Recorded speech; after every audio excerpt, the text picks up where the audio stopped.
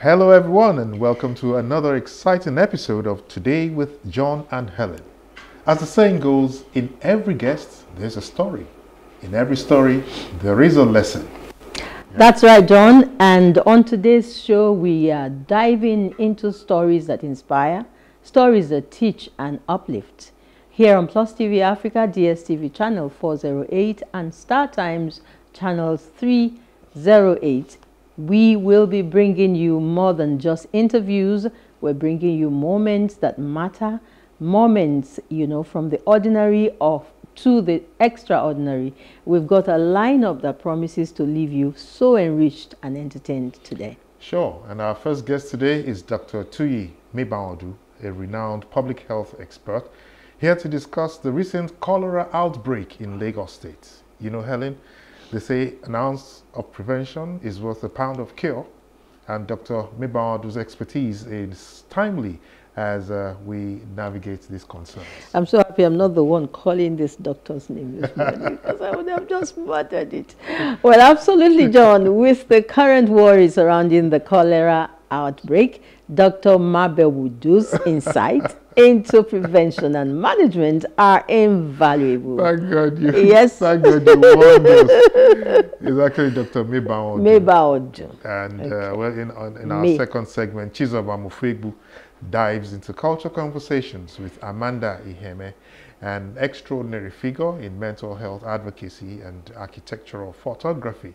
Amanda's international acclaim and dedication to nurturing the next generation of creatives makes this a conversation not to be missed. Not to be missed at all. And finally, we will be hosting our third guest, Emmanuel Ibukun Efuntayo, an expert in estate management who will be shedding light on understanding tenancy agreements. You know what they say, John? Good fences make good neighbors. Efuntayo will be here to ensure both landlords and tenants understand their rights and the responsibilities very, very clearly. So stay tuned as we bring you insightful discussions and a great time ahead right here on PlusTvAfrica, DSTV 408 and Star Times 308. So whether it's laughter, whether it's tears or profound insights you are after or looking for, Today with John and Helen live is where you want to be, because here every guest brings a treasure of experiences waiting to be shared. Yeah, so grab a favorite drink, settle in, and let's make this even today unforgettable together. Yeah. Stay tuned as we unfold the magic of human stories right here on PlusTvAfrica. We'll be back.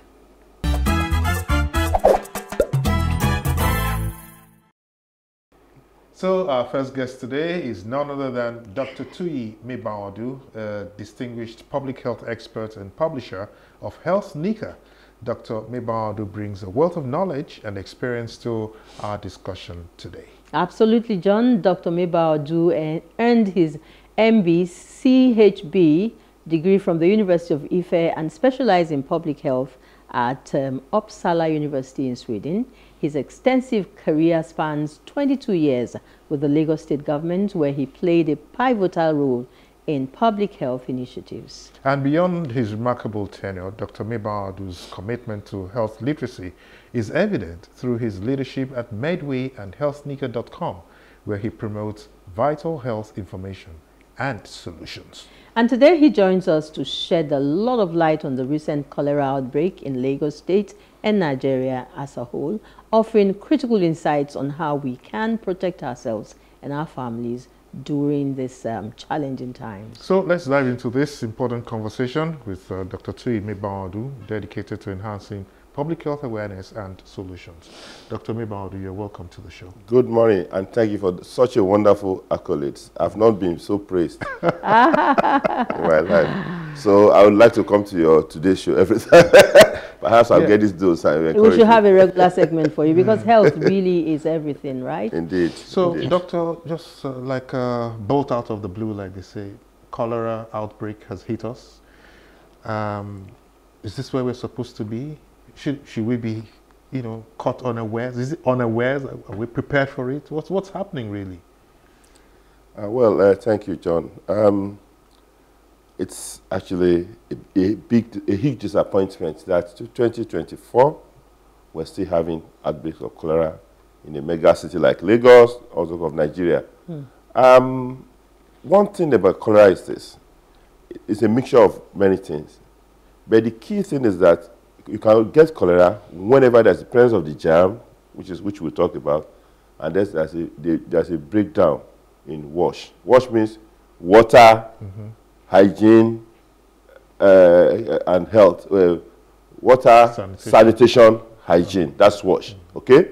Whenever there's a breakdown in water, breakdown in sanitation, breakdown in hygiene, then, and the germ is there, expect cholera. At the day of cholera outbreak is bad government. Okay? Because what you need to do to keep cholera away is provide water and enhance sanitation. And to shock you, Nigeria actually is the second capital in open defecation. Yeah. Every time you see people go look around Lagos, you see people dropping waste. Yeah. Apart from the household waste, the human waste on top of water and bridges. Okay. And then let me just cap that with this. Out of the 744 local governments in Nigeria, the whole Nigeria, 774, 117 are free from open defecation. 117. There's none in Lagos. Okay. Wow. No single one in Lagos. Kano has about 18, Katsina 24, Jigawa 28, or thereabout. Lagos has none. That means that anywhere in Lagos, any local government, any corner, you see people defecating openly. Now, when you say and when you defecate openly, free defecation, what open defecation. What I mean is that people go, and drop their waste. I'm talking about human waste openly. Yeah. You see them. There are no latrines, there are no toilets, there's nothing. You just people on the bridge, by the roadside, defecating openly. When you defecate openly and rain washes the thing, it goes into the water. And you drink the water, you get cholera. Okay, sorry, doctor. I'll have to put a pause on that because we're going to build up to what you just said, and you probably expand a little more on it when we get there. Now, Helen, I'm sure you have you want to start the process, because quite frankly, I think we want to know what is the situation as we speak. What's the latest on the cholera outbreak in Lagos State, and how serious is the situation right now? We've been hearing stories, so confirm what really is holding. I had experience, not that I had cholera, but I saw people in a place we attended to some of them. Some died, so it's not some story I'm hearing from television or whatever, reading in the newspaper.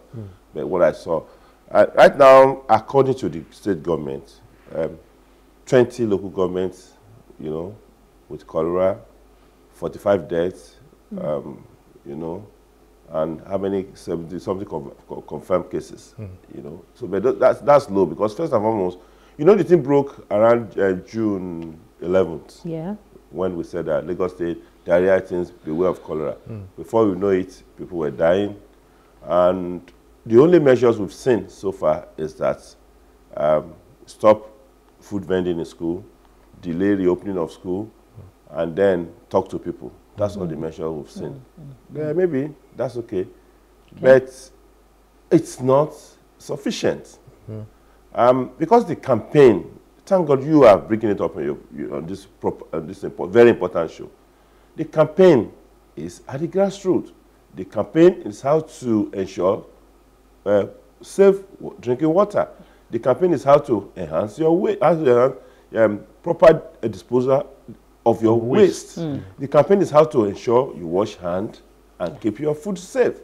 Those are the key campaigns. And where do we need this campaign most? When you see this kind of slum, the kind of, Lagos, like I used to say, is a one big dustbin with everybody trying to hide in one tiny aspect of the clean dustbin. It's a big dustbin. When you see this kind of waste, at the median of the road, you see waste being dropped there. When you're, okay, tell you what, yesterday I was on a boat trip from VI all the way to Ekpe to some of those villages. It's pitiable sight. Very pitiable sight, because as you walk on the road, you see people defecating everywhere. Wow. Okay. So why won't you get cholera? And then the sad aspect of it is that the response is inadequate. Now, I had thought that at this point, government is going to deploy the cholera vaccine, which can actually protect those children, especially the vulnerable group. But I tell you what, even WHO ran out of vaccines as at March. Now, they said they have 5 million. So how many of these come to Nigeria? None. Nigeria does not even have those vaccines to give and prevent cholera. So you wonder, what are we spending money on? Okay. So we take it back a little bit. Yes, you've talked about open defecation and all. And I'm so happy that you said we should concentrate more on the rural areas in terms of information dissemination and all of that. Tell us, what are the symptoms of cholera that the family members should watch out for, and how is it typically diagnosed? Is it first aid related? Is when they see these signs, there's something they can do on their own, or is it as serious as you must rush the patient to the hospital? Cholera is orophical disease. What's that? Okay, I will explain. You can only pick it when your food or your water is contaminated, your hand is contaminated. Food, fruits, water, hands, contamination. And cholera actually, come from the feces, okay, from human waste. Human feces, okay. It's endemic in Nigeria, so that means that we have cholera all the time. So the first thing is that when the right dose of the germs enter the mouth, the person may feel some constitutional symptoms. Oh, am I tired? Oh, I'm not feeling well. But the first sign is diarrhea. The person may not even run fever. The stool is classically watery and like rice water. When you pour water, you want to wash rice, and then that kind of water, it's pouring out. Then the second is vomiting. So stooling, vomiting, abdominal cramps. So in such a way that you need 2 bowls. Those days when toilets were not available, you need 2 bowls. One to collect your vomiting, and another one to collect stool. That is scary. In the process, a lot of nutrients, a lot of water has been lost. Indeed, the body cites cholera as an abnormal invasion in the gut and try to excrete it by that vomiting and stooling. But in the process of excreting it, you lose water. So all you need to do is try to replace the water as much as possible. The body will finish its job. If you want to help the body with some antibiotics, you do, then the body will finish its job and you'll be back.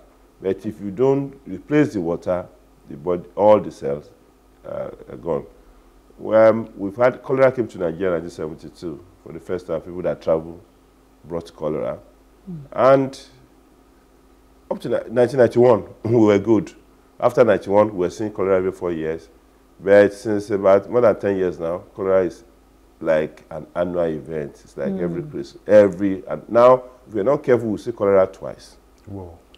And if you're having cholera, this kind of thing, simple thing, treatable, preventable. In a country that want to be a mega country, leader in industry, this and that, you cannot even provide water, sanitation, and hygiene. So what do you say we're doing? So I don't know, you might be quite fortunate to stay in that part of Lagos, that part of this big dustbin that's a bit clean. Do you have water flowing? Can you run taps?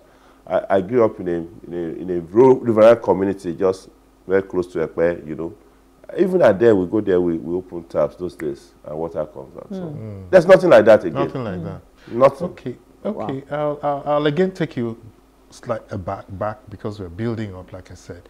Now, I want you to tell us what are some of the effective ways that families can prevent cholera in their homes and communities, and are there specific actions that they should take? Now, let's look at the individual, because at the end of the day, it starts from the individual, moves to family and community. Guys, let us appreciate the fact that we owe a lot to make ourselves safe. The simple thing is that, the personal hygiene, okay, food hygiene, environmental hygiene as an individual. Think in that regard. Personal hygiene means that anytime you need to approach your food table, wash your hands, soap and water, simple. I understand that you may not have water. I understand that soap may be expensive, okay, but try, wash your hand. Whenever you go out and you are coming in, before you enter your house, wash your hand. Simple principle. Don't just enter the house and go and start putting groundnut, put everything in your mouth, drinking water without washing your hand. Go straight to where you can get water and soap and wash your hand. Okay? That is one aspect. Then, secondly, in terms of your water, keep your water safe. I know that we buy a lot of sachet water because there's no water available, and you may have to run away from borehole water. If you have to drink any water that is good, all you need to do exactly is to boil the water. Yes. I know gas is expensive. I know electricity is expensive. But there's what we call water guard, that you can actually drop some inside your water that can kill the germ and reduce the load of those germs before you drink. Now, look at your environment. I know that there are open gutters, where rain is bringing all sorts of things into your compound and near your house. You know, you are wading inside those water. Try as much as possible to limit your contact with those open surface water that is as a result of the rain, the flood as a result of the rain, and then ensure that you keep your environment clean. Proper waste disposal is very, very key. We can't, then I think at the level of secondary school, we should go and, you know, put in front of each of the primary schools, for instance, a hand washing mechanism. Put a hand washing mechanism there. We should have ingrained this habit into the children. From COVID. I mean, this is wash your hand. Wash your hands. Even before, if you wash your hands, you save a lot of things. Because, you know, and then, you see the food vendors. They are roaming the street. They are still hanging by the roadside, selling food, fruits, and all those stuff. Again, if you cannot stop them, tell them the proper importance of ensuring that flies don't become their second neighbor. Somebody is going to consume. So if you look at the whole gamut, it's a lot of gaps. And deeply, you know, running the gap is bad governance. It's bad governance. As you speak, I'm just trying to, you know, imagine myself on the streets of Lagos or any part of the country. And all of these things you present are the things that we are, you know, we encounter. Everybody is free to have a space to begin to sell whatsoever it is they want to sell, you know. And yes, you talked about personal hygiene, food hygiene and environmental, which means that no matter how you try your best, you know, to keep yourself safe from this, there's danger out there, you know. So how can communities come together to fight the spread of cholera? You know, are there community-led initiatives that has been successful in the past that we can adopt at this point in time? Indeed. I was quite a small boy in 1972, but still I can still remember some of those initiatives that at that point when there's an epidemic or pandemic, the community binds together. Now, government can support. Let me give you an example of our journey to the riverine community of Ekpe, even yesterday. We were there to sensitize the community and tell them, where's your waste? You can't do this. Where's your water source? No. Get a clean bucket, okay? Put one cup on top of that clean bucket, put water guard in, and use that cup to boil water. You know, don't ever drink water overnight. We try to put those safety measures, and then can you wash your hand? Put in front of your house a little bucket and small soap, and then wash your hand. Don't eat any fruit without proper washing. That is what, and then to implement that, of course, we have to ask the leaders in the community, the traditional leaders in the community and the youth leaders, especially one woman who came out forcefully to speak in support of us, that monitor. Nobody, if anybody there, you know, go and advocate to the wrong place, let us know. Let us know. Now, key is that we also have to teach them the art of preparing oral solution. So that should anybody be stooling, get this ready. No matter how much is stooling and vomiting, be putting in his mouth, let be drinking while you call for medical help attention. and try to assess help. Now, that kind of activity at the community level ought to have been, you know, deepened and strengthened, even for any health situation or health challenge. So for us, a lot can be done in the community. First and foremost, the cheapest thing is that health literacy, where you educate people, because Oga John, we are all going to die, but we shouldn't be in a hurry. You know, there's no point. There's no any mansion anywhere you are going to pick. Don't be in a hurry. Stay here, you know, and you enjoy yourself and contribute to life. So simple thing. Those jams, cholera came from where? The reservoir is in India now, Bengal, Bangladesh. Okay. That is where the reservoir. All the 8 pandemics that ran the whole world that has happened in history came from India. We have not started the pandemic. This has become endemic in us now, that we are seeing sporadic every time. Outbreak, outbreak, outbreak. What is wrong with our water, sanitation, and hygiene? Okay, so doctor, I mean, a few times you've pointed at poor governance and you know what. But you see, we had Ebola. The Lagos State government came and they did a maverick job on it.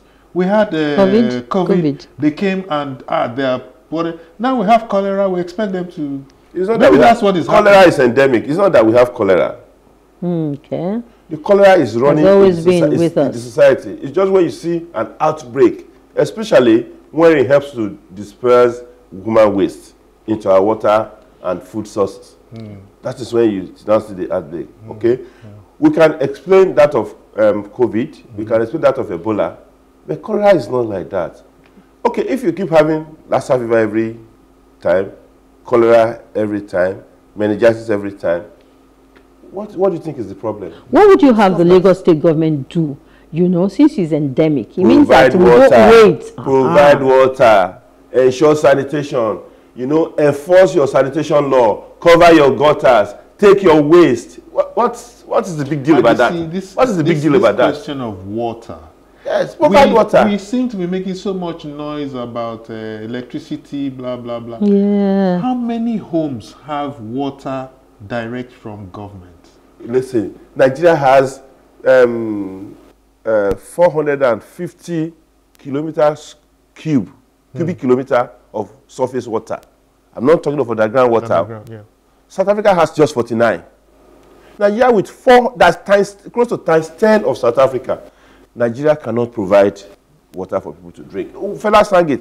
Water underground, water overground, water in the air. No water. It's 1990. Even that 1990, we didn't get the water. We're now 2024. Provide water now. Ensure sanitation. Okay, guys, they are taking waste. Okay? It's okay.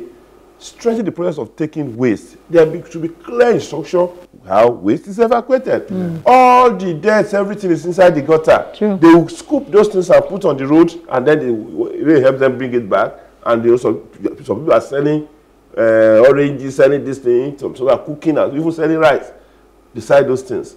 So what is the local government doing exactly? They are supposed to maintain sanitation. They are supposed to ensure that the gutters are clean. They are supposed to ensure that the food vendors have the requisite qualification and requisite environment to dispense food. Must we always live like this? Does that not require WHO to come and tell us what to do? So how we always, you see, inequality is that, because when, you know, cholera is a disease of inequality. You can look at one single disease and be able to analyze the depth of governance in any country. Okay? You know, it's a disease of inequality. It's a disease of poverty, you know, driven by malnutrition. Nigeria is like the headquarters of malnutrition. How many millions of people undernourished? Children, 35 million severely malnourished. Jam will come and just ravage the human body now. Jam is also wants to survive now. I see how passionate you are about all of this. So I guess we're getting ready to round up because the time is almost running out. Medical practitioners like you, are you having some kind of synergy to be able to work with government? Because your primary assignment is to save lives. That's why I see how concerned you are. Okay, you know, you can talk. Most of the time, doctors are rarely seen. Maybe some of us may be bold enough to come on TV and do everything. The recommendation is very clear. And it's quite, because again, politics drives everything, unfortunately. Okay. Politics drive everything. Your health initiative, your investment, your everything. Politics drive everything. And if we're saying that for the past more than 100 years, they've not seen a single case of cholera in a place like UK or even in Germany. What are we copying from them? True. What are we copying from them? Are we now copying how to get money or how to build houses? Those things, yes, comfortable houses, I agree. But the critical element of a comfortable house is provision of water and waste disposal. Yeah. Okay, look at the Lekki corridor. You need to be on water to see how ugly the thing is. You think that when you are on the road and you're driving, you feel happy. Go on water and see how ugly the whole, all sorts of dirt are brought in the water. The place is, and I look at it that what funny corridor is this? And of course, you have seen a similar place like in Staten Island, in New York. You know that lonely place. You go, you off. You go, you off. You know, and even at that corridor after Road Silent. So you ask yourself, is this the way to plan a city? And then when you enter Ajah and enter all those places, like Ajah, Laji, and all those corner, you wonder, is this way to live? Okay. All right, John. Well, Doctor, the picture that you painted today is quite scary. I wonder how you will sum this up in one sentence. Going forward, what should we do? First and foremost, individual, protect yourself. Good. You have that power. If the government is not providing it for you, sure. Protect yourself. Wash your hands, keep your environment clean, dispose your waste properly, and then put your voice, tell government to provide water now. Okay, good. All right. And so that will be it. And we're putting our voices, you know, this is a little that we can do. Yes. Letting you know out there that, you know, the power is in your hand, first of all. Yes. So just wash your hands and make sure that your waste is disposed properly. Yeah. And be careful what you eat. All right? Thank you, Doctor. Incredible insights. Incredible insight, Dr. Mebawondu. Thanks so much for sharing your experience, your expertise, and your valuable time on handling this cholera outbreak as we have it. Right? Okay. So all said and done, remember everyone, as teaching time saves 9, let's all take the necessary steps to protect ourselves and our families. So up next, we have an exciting segment of Culture Conversations with Chizobam Ofegbu. She'll be talking to Amanda Iheme about prioritizing the well-being of the next generation of creatives. Wow. Amanda Iheme is a remarkable individual, and we are looking forward to hearing her insights. Don't go away. We'll be right here after the timeout with Chizobam.